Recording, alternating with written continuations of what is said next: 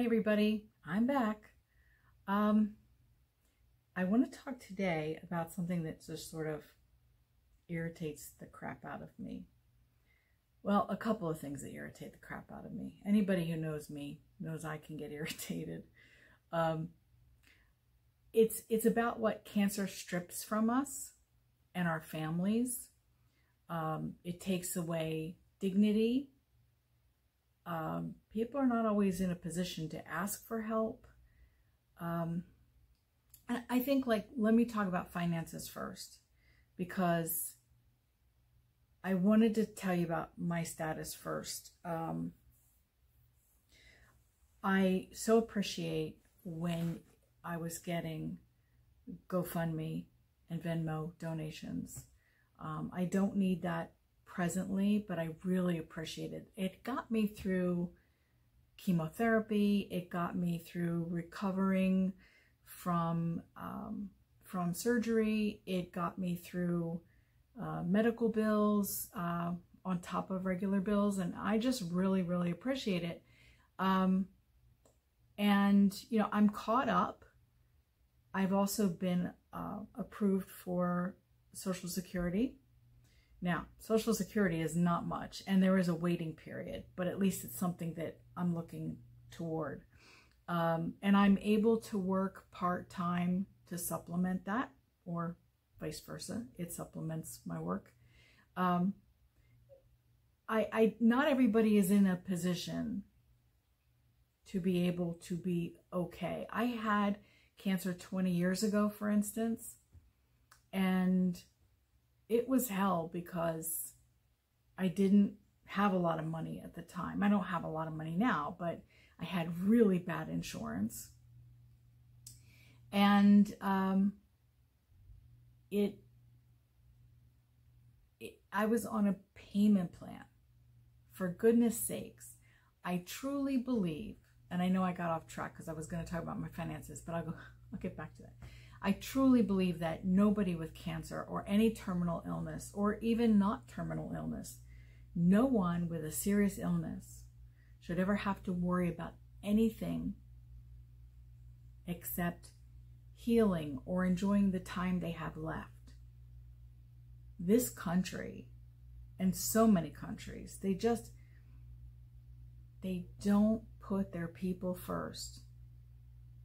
I mean, the USA supports more people impoverished outside the country, in other countries. We give so much money to other countries that we don't take care of our own. It's horrible. I don't care what candidate you're interested in. Just none of them. And it will never happen. I can't imagine it ever happening, but maybe, well, definitely not in my lifetime, and maybe not in yours, but we can hope. In any case, I think it's just terrible. I mean, this time around, I feel blessed. Good insurance, a husband with a decent job, and not everybody goes through this with a partner. A lot of people are single, and, they can barely make ends meet to begin with. I was on a payment plan probably for 3 years, the last time around. This time, I can kind of keep on top of it. The other thing is we didn't have GoFundMe or sources to ask for help. I had even reached out for government programs, and since they said I was going to make it, then, I wasn't terminal then, so they didn't help. I know there was programs somewhere. I was in Virginia at the time, by the way. I know Pennsylvania has some better programs for people.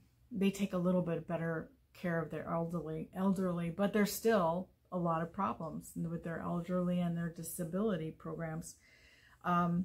So I'll get off one soapbox and then I'll get on the other. My situation is that I split the bills with my husband, and I don't like wavering on that because he's also got child support, and it would be a lot for him to take on all the bills. The only bills we don't split are car payments and credit cards. But otherwise we have a joint account, and, it takes care of things usually. So it got a little wonky in this past year. But once I get the Social Security and I'm allowed to make a certain amount, I can never work again. Not like I used to, not those hours. But I can make some money. And so I'm going to keep my GoFundMe account going, and I'm going to keep the Venmo information up, because at some point I may ask for it again. And if somebody wants to buy me a cup of coffee now, that's fine, because I don't have, like, I'm living within my means, which is a little less than it used to be. It's okay. I can accept that. You know, I'm getting older, and I like things that are simple. I'm not a big shopaholic. I'm not, you know, I mean, I like clothes, but I'm happy to go to like Goodwill, you know, as long as it's a nice garment, I you know, that's fine with me. I'm not that proud, but, you know, I feel bad for some people that are really struggling. And in any case, I just feel that it's just so sad that we don't take care of our people, okay? And that there aren't programs that are just a little bit, I don't know, meatier. It seems like, for instance, Social Security program. Okay, so there is this poverty level nationwide that changes the number a little bit every year. That's what they give you. They give you the poverty level. I mean, I'm glad that there's still a work program, because I'm going to need that. At some point, I won't be able to work.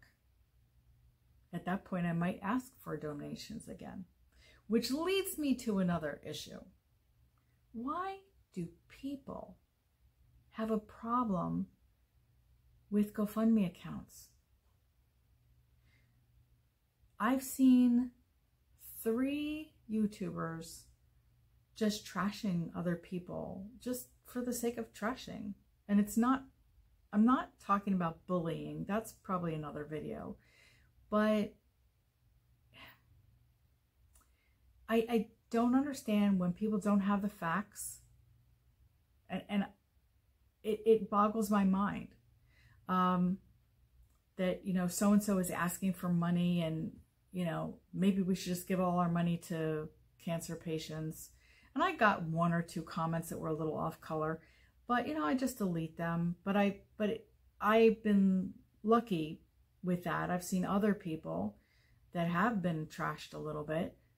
And the fact is that nobody really knows I'm here yet. So, but if they're going to come for me, go ahead, come for me. That's fine. That's fine. I just try to keep my nose under the radar. But it's not something I haven't dealt with in the past in my life, whether it's one topic or another. But you know what? People just hurt each other, and it's just wrong.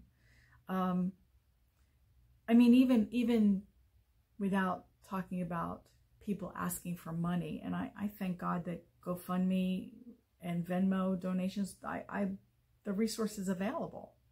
If it was 20 years ago, you know, when we were just into the internet, I, you know, might not have suffered so much back then. No, and you know, it's kind of like, how do you judge that without walking a mile in someone's shoes? I may look okay, you know, I mean, somebody might say, go get a job. Well, I do work, but I don't have the energy anymore. When I'm off camera, you don't really see me. I'm still putting on my best face while I can. Mocktail. And I think it's very sad. And I'm not going to name names, but I'll just give you an example. I will name the name, Jenny Appleford. I saw someone do a reaction video, and some reaction videos are great. They're constructive, but others are just out to hurt other people. And somebody said that, you know, if you don't know Jenny Appleford, she had terminal cancer. She passed away. 2 weeks before she died, somebody said, "Oh, isn't she just a drama queen?" That's horrible. There are people like out there with black hearts. Anyway, it upsets me because could there be people out there asking for money when they don't need it? Sure, it's possible. There's a lot of scum out there. But I know what's in my heart, and I know it's not black. And I feel bad for anybody that, you know, gets ridiculed.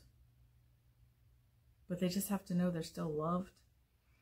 And I felt really bad about that with Jenny, and they also judged her GoFundMe account, and her and Kyle had 3 children. They needed the money more than a lot of people. Okay, off that soapbox. You know, would like to talk about reaction videos. There's people that make a lot of money doing that. I will not be one of those, but I'd like to do that sometime. So anyway, that's my status for Social Security disability.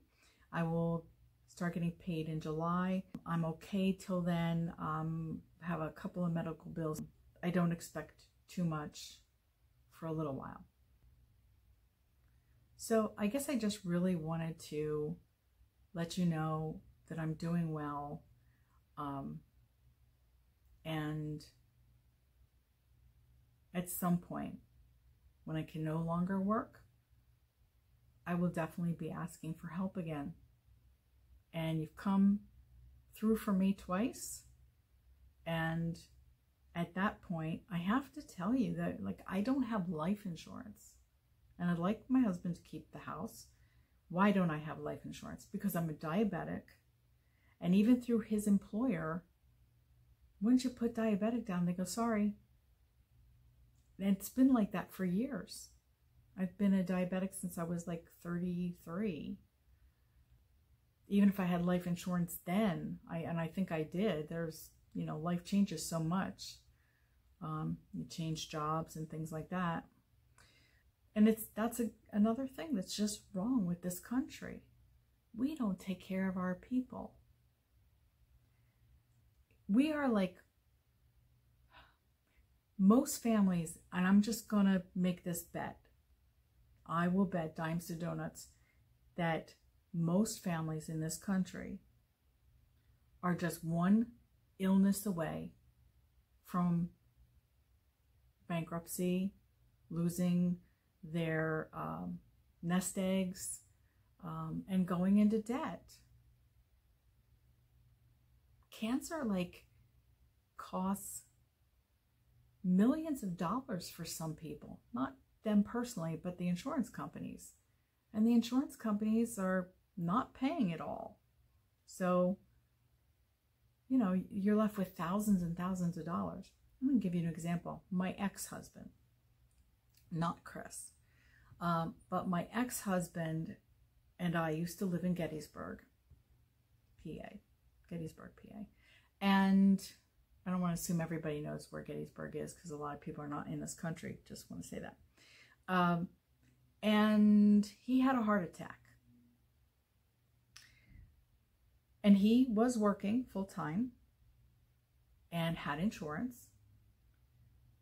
We went to the hospital in town, and apparently they did not have a very adequate cardio department, which really upset me because you're a hospital. And this turned out to be a very garden variety. I don't know how else to say it. It wasn't a complicated heart attack. Meanwhile, they airlifted him to another hospital. He was up in the air for about 15 minutes. He was in the hospital for about 3 days. They put 1 stent in him. And I got the bill from the helicopter company before he got home. And it was almost $15,000. $100,000. This was about 15 years ago. I can't even imagine what it is today. I really felt like Gettysburg should have written that off. It's not anybody else's fault that they have an inadequate, department. I mean, I don't know what that was about. But his insurance wouldn't pay it. I don't know if they would have even paid an ambulance because it would have been a long ride. We ended up fighting it and got aid for it, and they were able to write most of it off. Thank goodness. Because we didn't even have that in savings. And they just billed us directly. They didn't even go through insurance. So they knew insurance wouldn't pay for it. It's horrible. It's horrible. So this country needs to be fixed. And I can't do it alone. Right to your congressman. It just seems to be fruitless. And that's why we're here to help each other. It was very hard for me to ask for help when I opened the GoFundMe account. And I had 2 GoFundMe accounts. The first one was with the chemotherapy, and I closed it, and then when I had surgery, I put out a new one. This one that I have now, I'll just leave it there. But I am so grateful that it was available. And I ended up getting a little less shy about asking for help and realizing that humbleness is a quality that we should all have. There's a time for pride and there's a time to be humble. And I've been humbled. There is no doubt about it. And just living within your means, when your means go down a little bit, okay. I'd be upset if I was younger and, liked all the material things in life. But for you young people, it kind of rolls downhill and you start needing less in life and you crave simplicity. And that helps. That helps a lot. I just want people to not be afraid to reach out when they need it. And I'm talking about offline as well. Community programs. I know people that really need help and they're just too proud to ask for it. And, and that's sad. I mean, how do we bridge that gap to say, hey, it's okay. It's okay. This is why these programs are in place.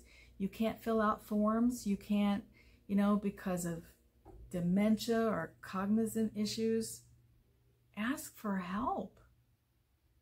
Don't be so embarrassed because you've got to tuck away your pride. Even the incompetent programs that are in place, they're still there for you. And, take advantage of it. We all need a little help sometimes. All of us. Unless you were born with a silver spoon in your mouth and you still have it in your mouth, there's probably been one time or another that you needed help. Whether you took advantage of it or not, I don't know. Or you have a loved one that needed help. And it's such a stress on family. So it's almost like your duty to reach out and ask for help. Because your family may not be able to do it by themselves, even though they love you. How about hospice? There are people that refuse to go into hospice because they're going to be okay. They're in denial, total denial. So they're putting all that on their families to take care of them. I don't want my husband changing my diaper.